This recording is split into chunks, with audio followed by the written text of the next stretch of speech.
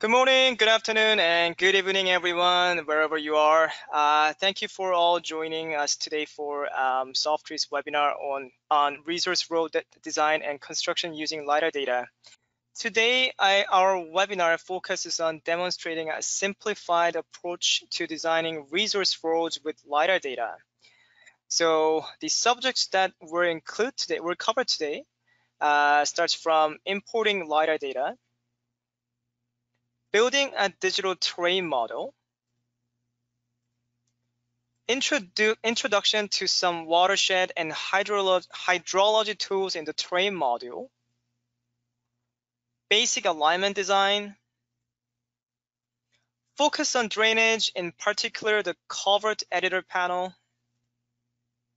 get earthwork volume estimate, and then end the creation of highly usable construction documentation to help you better communicate your design. And with that quick introduction, I will now pass it over to one of our senior engineers, David Mills. Thank you very much, Andy. And we're looking at a terrain module here. We're looking at the model of a LiDAR data set. Let's start from the beginning. I'm going to start with a brand new terrain, and we'll import some data. Now this is LiDAR data, so I could go and open a file here, but that only allows me to open one file at a time. And I can read all kinds of different file formats, including LAS, which is what I've got, also USGS, DEM, and GeoTIFF. They both work with this format here. Sometimes LiDAR comes in text format, and certainly you can get total station surveys in text. So if I open a LiDAR file using File Open, I can open one of them. But I want to get a little better than that. What I'd like to do is I'd like to open all these tiles, and I'd like them to fall inside my area of interest, and I want to skip the points outside. So here we go. I'm going to just open a file I've prepared called AOI. It has my area of interest polygon, and it's georeferenced. We've set up a coordinate system here. We're in New Brunswick, and am I in the right spot? Well, here's a quick way to find out. I'm just going to use our live maps to take a look at the topography, well, the air photos, sorry. This is Google, this is Bing, and you can see the existing logging roads here. And if we zoom out enough, you'll be able to see that we're in the middle of New Brunswick. Okay, so that tells me that I'm at least georeferenced. I've got what I expected there. Now I'm going to bring in the LiDAR data. So this is just a polygon. And when I use the insert function here to read my LiDAR, I can pick all my files. With all the files selected, I might get more points than I need, but in this case, I know that I can read them all in. I've done this already. Here is how I add an area of interest polygon. So I'm just going to select the polygon that I can see in the background, the pink polygon. It's called area of interest, and it's now a region that I can use for filtering. I can create more than one region, and I can use polygons or corridors. So this is the polygon that's selected. I'm reading all points, skipping 0. Outside the polygon, let's skip all points. Now this will take a little bit of time to read in, so I'm just going to cancel here and open the final document. It takes, I guess, about a minute to read all those points and thin them to the area of interest. So here's my final document. We were looking at it just a second ago. In addition to the LiDAR data, I've also got that air photo image, which I got from Bing. I think I chose the Bing one because I liked it better. Now, this has actually got a lot more in it than you might start with after first reading a file. So let's go back get rid of the terrain and go back to the situation where all I've got is a bunch of points. I have some road files. Now those could have come from anywhere. I put them in the background here. In fact, I traced them from my image, and there they are. Those could have come from a shapefile document extracted from GIS. So it's easy to put line work in the background. I've also got a feature here that I've created. I'm just going to delete that for a sec. There's my area of interest. Here's the roadway. It's in the background, so I can't select it. And here's all my points. Let's just zoom in a little bit because there's a lot of them. So those are our LiDAR points. And there are, in fact, 1.5 million of them here.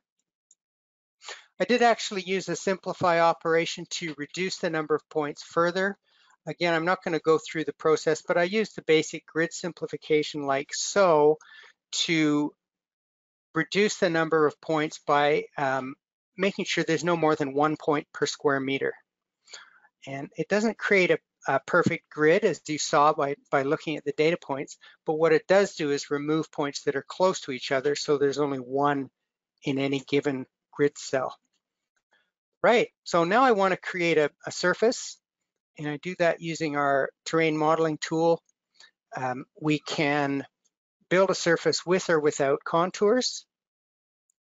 I'm just going to make some contours at 25 meters.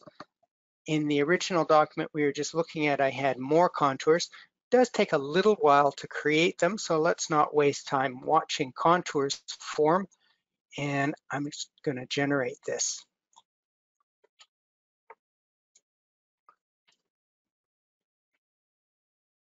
And there's my surface with contours. Let's take a look at that in 3D. And so you can see clearly what's going on here. We've got the data in here, and there's a 3D model, and you can see it in the 3D window. It looks good. I don't see any issues with the model. I don't see any holes in it. There's no stray triangles in these inside corners because I was careful to limit my triangles to being only 20 meters long. So I got a good surface. Now I have a good surface here. I can see my roadways, so I can actually do some planning right now as to where I'd like to put the new road. So here's a relatively new feature in version 9, the watershed calculation. So in tin operations, that's a function in the terrain modeling ribbon, we can do this watershed calculation. You need to choose a grid size. 10 meters seems to work pretty well for this. Well, it does take a few seconds, and it will calculate the watershed boundaries and build polygons and shade them so you can see where the boundaries are. Now we've got a map coloring error right here. This really should have had a different color, so I'm just going to change it right now to cyan. Looks like a good color. Okay, there we go. Okay, so these are my watersheds, and there's a ridge running down the middle here, and of course that will be a natural watershed boundary. So if I want to build a road that has no drainage issues, down the center of the ridge is a good choice. It won't have to have any culverts to pass water from one side to the other. Now I'm going to go back to my original model, which was kind of ready to go. I'd already done all this stuff. And here we go.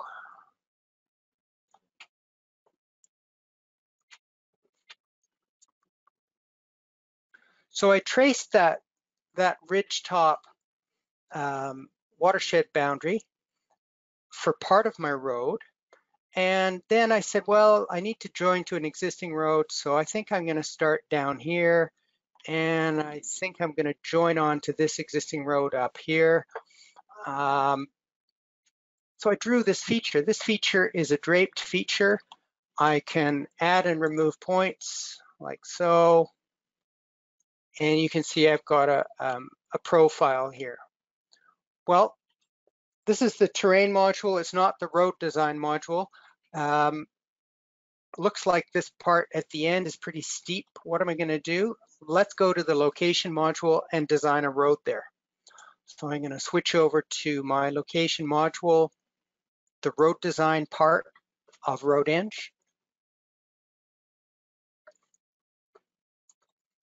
And let's start a brand new design. So when you create a new design in our location module, you need to choose original ground. So that's this file, the one we were just looking at. Then you have the choice of picking an initial alignment. We don't need to do this. We could just start in the center of the terrain and draw the alignment. But I'm going to pick the feature that I drew inside of the terrain module. And that feature, I drew it with the mouse, but it could have been imported again from a shape file or something similar. So if an alignment feature exists somewhere, we can read it into our terrain and then use it as the initial alignment for road design.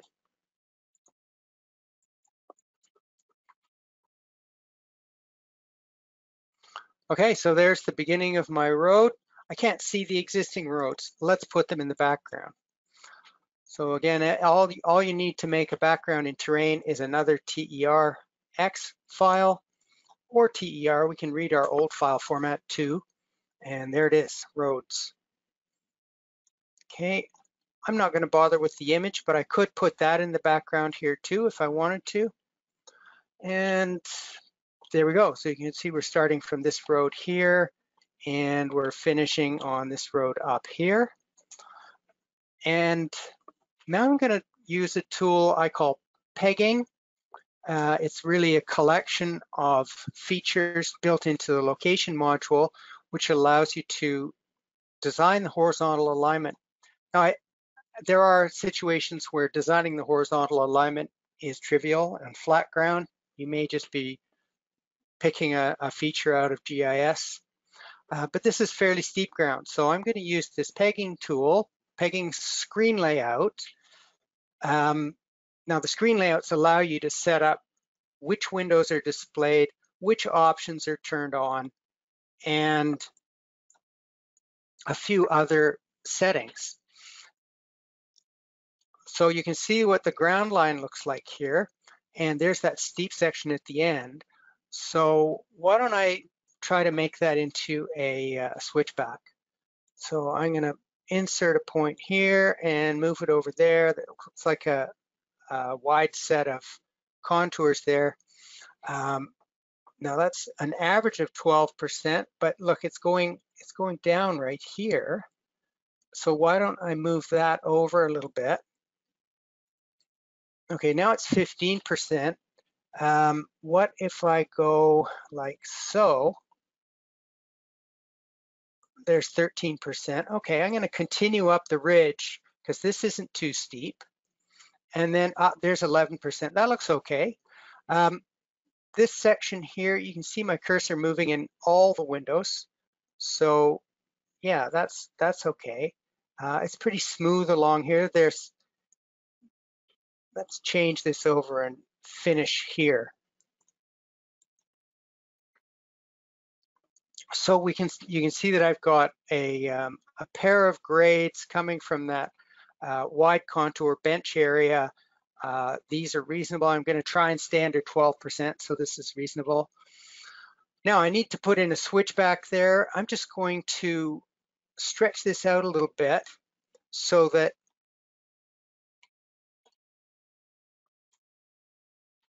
I've got a flatter section. So if I do this and this and that, I'm making the alignment a little longer, so it's getting a little flatter in this zone here. Seems reasonable. Can I put a horizontal curve on there for my switchback? Well, I can measure it.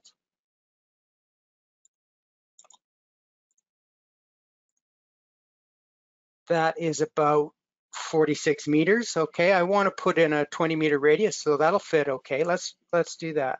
Just going to quickly grab my horizontal curve tool, put in a default curve of 20 meters.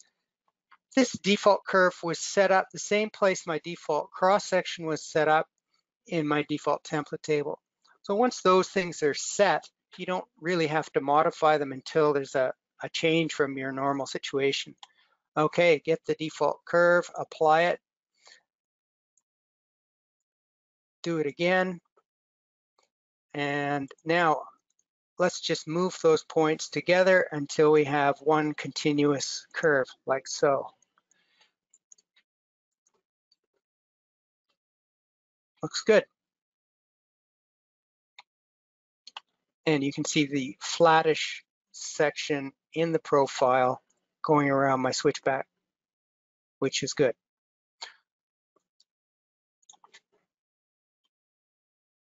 Okay, so I've created a horizontal alignment. I need to do some work around here too. It's got a very steep section there, 24.6%. And if I just, there it is there, you can see it, the cursor. Yeah, that's the steep spot right there. Well, you've seen enough of pegging. Let's jump to the next stage. So I'm going to open the finished pegging, which is here.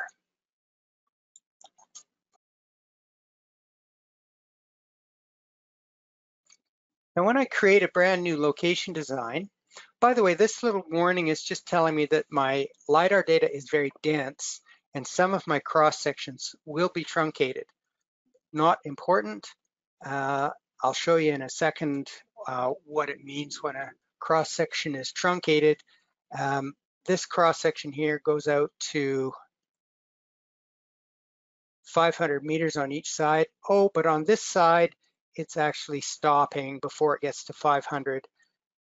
That's what the warning was about. And as you can see, we've still got lots of room to fit our road in there, so I can ignore that warning. Okay, so I've done the horizontal alignment here, and you can see I came up with a solution for that steep section here by going down the hill and across this little gully. Right, let's do some vertical alignment. Before I start doing vertical alignment, because this is going to generate volumes and I'm going to have all kinds of interactions between the alignment, the ground, and the cross section. Let's look at the template that we're using.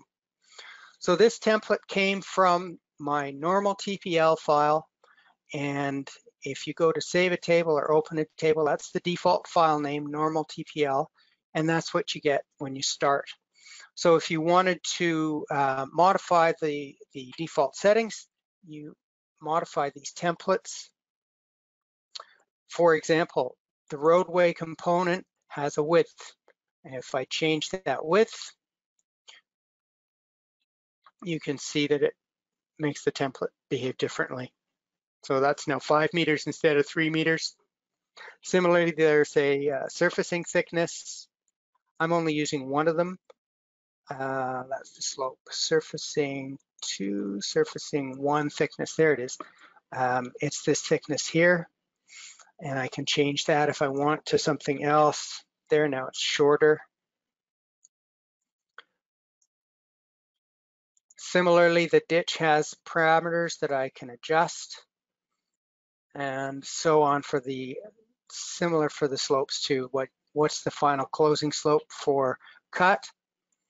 And if I drag this up, there's the fill. And again, the slope is set to fill at 50%, or 1/2 to 1, 2 to 1, sorry.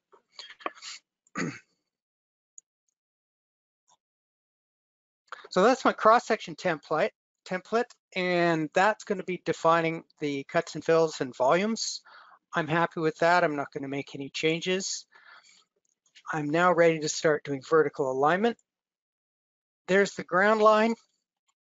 I've opened this screen layout called normal. Also, the default screen layout is called normal, just like the default template table. And it's set up so that my profile window's in the front and my plan windows in the same position. I can flip back and forth by clicking these buttons down here. If I had a bigger screen, I could show them both at the same time. Or if I was using two monitors, I could size the whole window to cover two monitors and then move them side by side.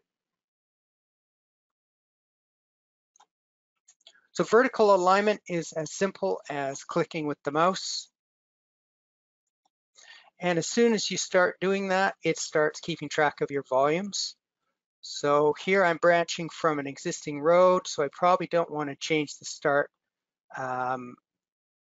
elevation, but I might want to change the grade there. And let's look at the data window that shows me my grades. There we are. So that first grade is 8.7%, and the second grade is 5.9%. I can display that in the profile window. Not sure why it's not set up that way. So if I change the labels to display grades on the profile window, like so, pretty small font, but I can make them out. That would be something I might want to update my screen layout for. So next time, those grades will be turned on when I start a new alignment. Okay, so I can peg through the, or click through the road here and design my vertical alignment. There's a gully here. I probably want to keep a minimum depth because I'm going to put a culvert in there later. Now I've just made a big grade break. I'm going from 0 to 11. So let's put a vertical curve on there. Again, I'm going to go back to the vertical curve, get my default. Okay, it's set to 10. Let's see what that looks like. K equals 10 means 10 meters per 1% grade change. That looks okay. I'm going to leave that in there and continue with my grade design. Now, if I go too deep, I make lots of cut. If I go too high, I make lots of fill. And the volumes are being calculated real time, so you can see the effect of changing your alignment as you do it. And it doesn't take too long to get an alignment that is more or less balanced. If you really want to be perfect about it, the solution is to use our optimizer because it will make a perfectly balanced road in a minute or two. I'll demonstrate that in a minute. So here's my gentler slope. That must be in the switchback. Just jump over to the plan window and you can see that the switchback is not visible. If I want to get to the current point, these arrows here are quite useful. They jump you to the next point, previous point, and they also scroll all the windows. So you can see, yes, there's the middle of the switchback right there. I just put my current point on it, and so that's that point right there. Okay, we're just about done. Now I haven't done a super careful job of building my alignment here. We've got lots of fill here. Let's just lower this down a little bit to make some more cut. See if we can balance it up. And that's my design. Okay, I think probably I've got too much,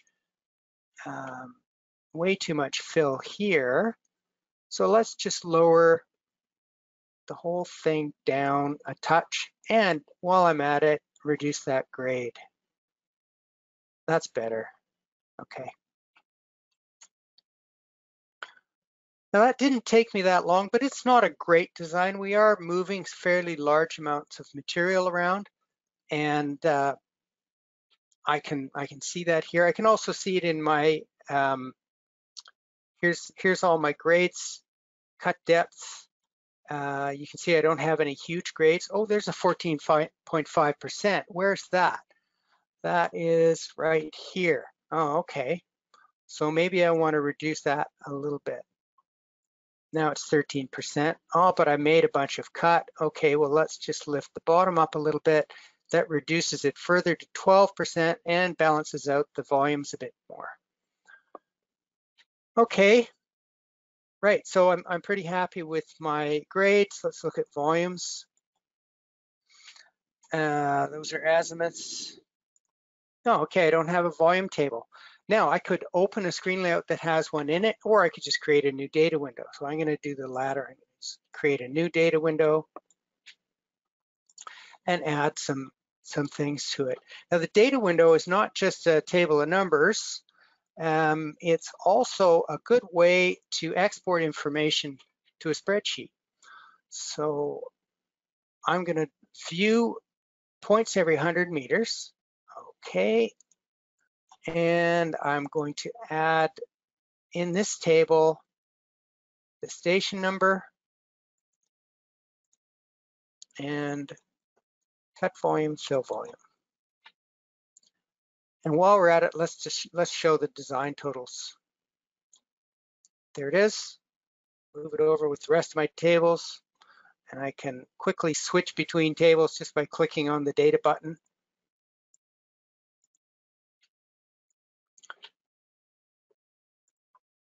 There's my volumes, and if I scroll down to the bottom, there's my totals. You can see the design is mostly balanced. We've got a little more cut than fill, and these are the volumes being cut and filled for each 100-meter interval. I can copy that to the clipboard and paste it into a spreadsheet. Now, this is not a bad design. In fact, I'm going to save it.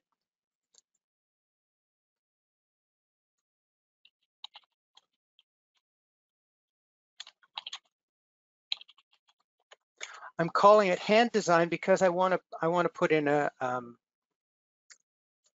vertically optimized design in a minute, and I don't want to use up too much of our time, so I'm going to open an optimized design already. Now, just to note, the vertical optimization tool does cost extra, so this part of the software, there it is, you would have to pay extra to use the tool. So I'll just show you the results quickly and illustrate how it works.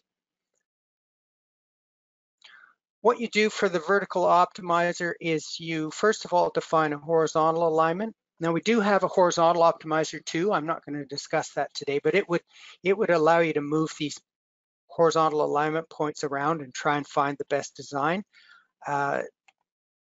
I think my hand horizontal alignment here is a pretty good design, and the horizontal optimizer isn't going to find a much better one. But the vertical design that I made, especially this one, is pretty poor, and the optimizer can do a better job. So for vertical optimization, what you do is you specify how it's going to design the alignment. In this case, I just chose 10-meter points, and it's just going to build a polyline, so no curves, just 10-meter segments with maximum 2% grade break between them. That will effectively give me a K of 5. A 10-meter segment with a 2-meter grade break is the same as a curve with K equals 5. And I put in maximum minimum grades. Those are constraints to the optimizer. I also put in some control points. It starts on a road, so I have a well-defined elevation.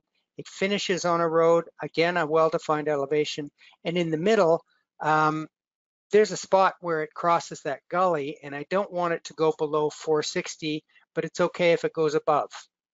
So I'm giving it a minimum elevation here, 460. And that's basically all I've done. I took the default costs, but it's using the cost of cutting and filling material to optimize the alignment. It's also using the cost of hauling material, and that's what it tries to minimize. And I'm not going to run it because it does take a second, but here's the vertical alignment. And you can see that the mass haul diagram is just tracking the ground almost perfectly. And the maximum cut is around 800 cubic meters, not very much, or the maximum accumulated fill. Sorry, it's not a cut at all. And there's the spot where I wanted to put that culvert, and as you can see, it's above the 460 elevation, so it wasn't allowed to go down there. And it's got lots of little intersection points. These are 10-meter segments with maximum 2% between, and it forms a parabola naturally. Okay, so if you've got the optimizer, the vertical alignment process is a button push, go for coffee, come back, it's there. Sometimes it takes less than the time it takes to put the cream in your coffee. This alignment is 3 kilometers long, and it says here that the process time was 1 second. That's a little bit of a misleading number. The optimizer took 1 second, but the pre-process took about 20 seconds. Okay, so we've got a vertical alignment. Now, whether we did it by hand or with the optimizer, now it's time to go on to the next step. Let's put in some drainage. By the way, the cost for this alignment is $140,000. And the design I created a second ago, let's just open it up just by eyeballing it.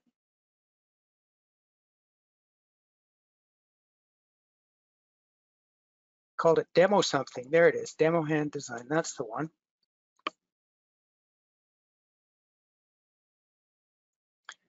And if I open up our Explorer window here, it does give me the cost, but I need to make sure that I calculate it. Turn on this little checkbox here. And this comes with the software, even if you don't have the optimizing option. The costing option is built in. Anybody can use it. And you can see here that my cost is, for this design, the one that I threw in by hand while you were watching is about $248,000.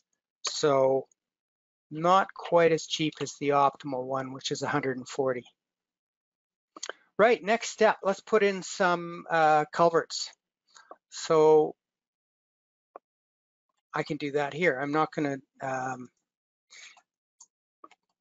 open the pre-existing one. I've got a little bit of a gully here. And if we look in the profile, I think we're sitting right in the right spot. Yeah, there it is. Now this is a natural channel. It looks like there's going to be a creek flowing there already.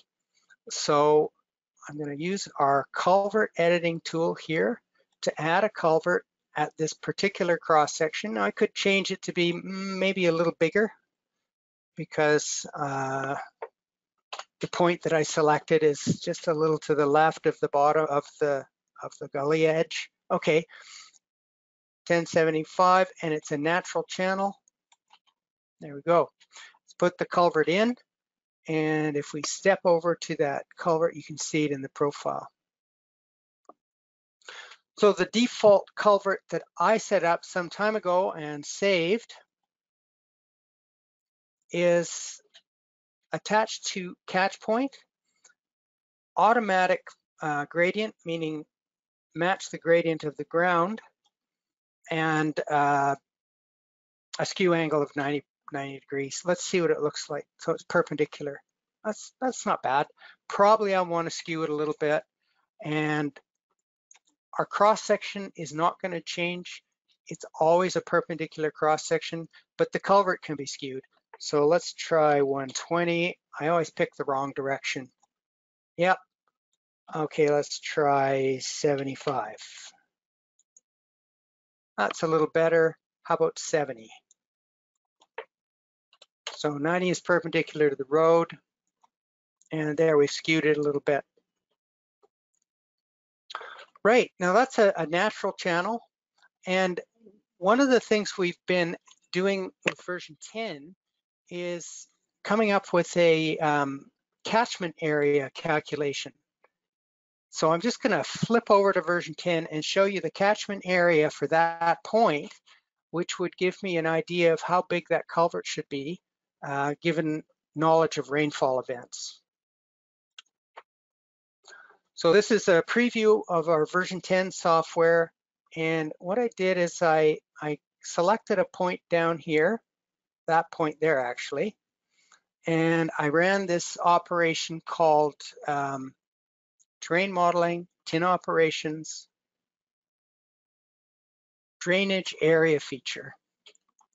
And it generated this area here. And you can see it's 2.1 hectares and it stops, well, you can guess where it stops. It stops on the ridge top, just like you'd expect. So my road originally came along the ridge top, and then I had to deviate to deal with this steep section here. And that's given me this little catchment area of material of water running down, 2.1 hectares. Let's do one. I'll just show you how it works. So I've got one over here already. Let's do another one. Now let's imagine that the road. Yeah, let's just go down here to the main creek gully. I'll pick a point there, any point, and run the catchment.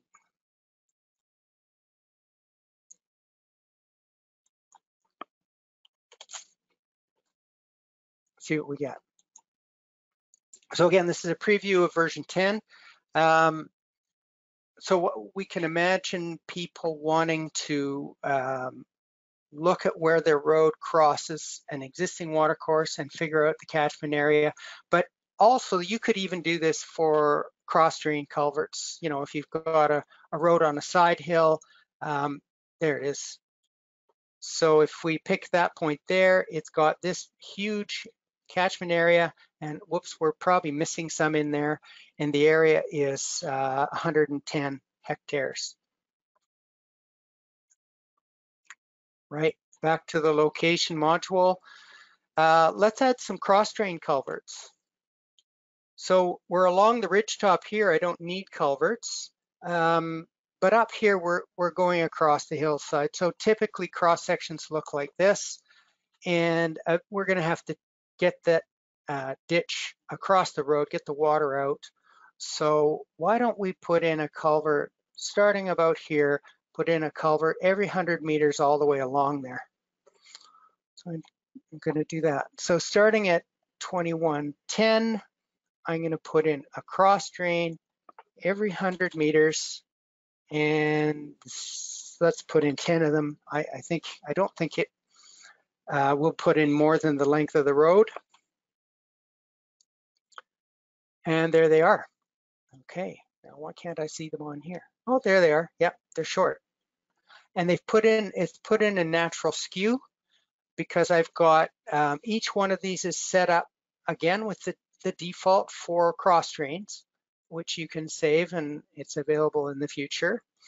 And I set up the default to attach to the upper ditch, which is there. Yeah, that makes sense. There's the upper ditch. And to go at a constant grade of 2% and always go downhill. Well, that makes sense. And also the skew is automatic. If I turn this off, I can type it in, but that gives you a little downhill skew so that the culvert has it kind of follows the dip of the road. Now we've got a bad culvert right here. If I click on it, you can see what's happening. It's basically, we shouldn't have put one here. And I'm in the right spot. It's selected. I'll just delete it. The rest look pretty good. One more thing, what about turnouts? This is a 1-lane road. It's only 5 meters wide. I want to put in turnouts. So I should do some template modifications. So there's basically two ways to create a turnout. You can create a wide template, and I would do that by copying this one and pasting it and then changing some parameters. Or in the assign by range dialog box here, this is where you would assign different templates to different station ranges. You can also override values. So I'm going to put in a turnout at 2800, and it's going to be going uphill, so it should be on the right hand side. Here's how I do it. I just pick the variable for the road width on the right hand side of the road and change it from using the value that's defined in the template to using an override value. TO for turnout.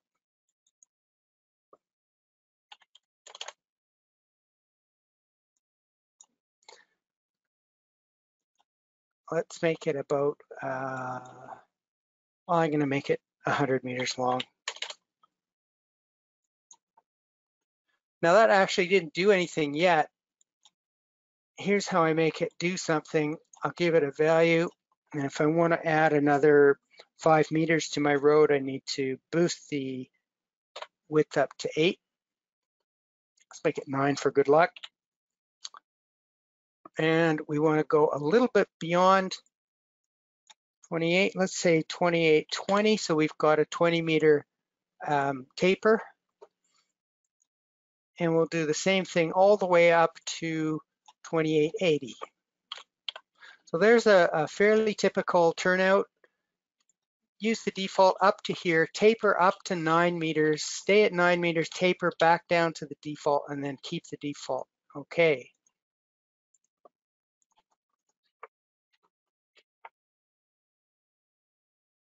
That worked well, there it is. Of course, that's changed my volumes, and I'm going to put another one down here. That's around station 2385. Just select the one that I've already created, duplicate it, give it a new station, start, center, or end, you pick, and it puts it in for you. Now this one's going downhill because it's also on the right-hand side. So maybe that's balanced our volumes, not sure. We can take a quick look over here. If those were already in there before I did the optimization, then the optimizer would have taken care of it. And I can easily just jump in here and do the optimization again to readjust the vertical alignment. Right, well, let's assume that this is good. Let's look at the output. I want to generate some documents for defining the, for construction purposes. And here's how I'm going to do it. I'm going to use our multiplot tool. Now the multiplot allows you to build a piece of paper that contains plans, profiles, cross sections, and it takes a while to get it set up. Once you've got it set up nicely, you can save it as a book layout. It's a tiny file that goes on your hard drive. And here's an example. So there's plan over profile, bunch of pages. Each plan has been rotated, so it goes from left to right. The profile does that automatically. So they kind of line up, not perfectly because the plan is a bit bent. And you do get this sort of thing sometimes where it doesn't work out exactly the way you want it. So you can adjust the position of the plan window using the shift arrow keys on my keyboard to adjust it, and control arrow keys to rotate it there. So that one's been changed, but this one is still automatic. That one is still automatic. This one is manually adjusted by me, and we're ready to print. We've got a volume table in here. We've got a title block. You can put images in your title block. There's stuff you can put underneath the profile window. I've got centerline elevation, ground elevation. You can put other things down there if you want. Here's the section chapter. Looks like we've got more than we need. There's a lot of pages here. Let's just look at that. I'm using 10-meter intervals. Let's just change that. I'm going to change it to 20-meter intervals.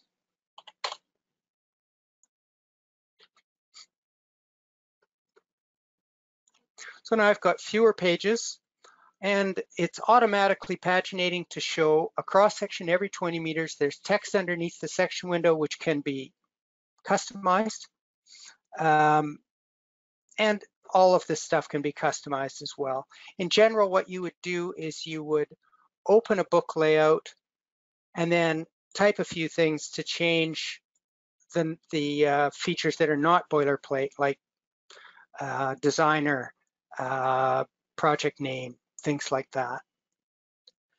Notice that the section window is set up to display all the culverts, even if the culvert is not on a 20-meter interval. So there's another culvert there. And there are tables for displaying other things that you can add, like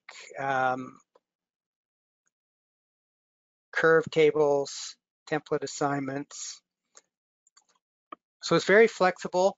And with the concept of chapters, you can build a document in one easy step. And it of course, it prints. But if you have Windows 10 or greater, 11's coming out now, you can use this Microsoft Print to PDF, so it will print to a PDF automatically. You don't need to buy the Adobe PDF writer. You can also save as LandXML, and the LandXML options will produce, let's just call this demo.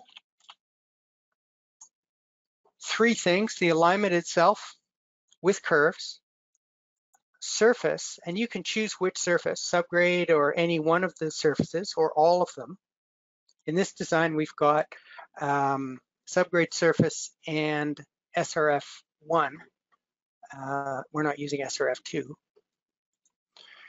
And then it also produces cross sections, and those can be used to upload into survey instruments for stakeout. And the surfaces can be used for machine control. And also CAD programs will read LandXML. So it's a good way to move your data from our software into AutoCAD or Civil 3D or other CAD programs. Okay, thank you all very much. If anybody else has a question, please feel free to send us an email, or if you want, you can leave a question on the YouTube page, and we usually get around to answering those too. Thank you so much. Thank you very much, everyone. Have a good day.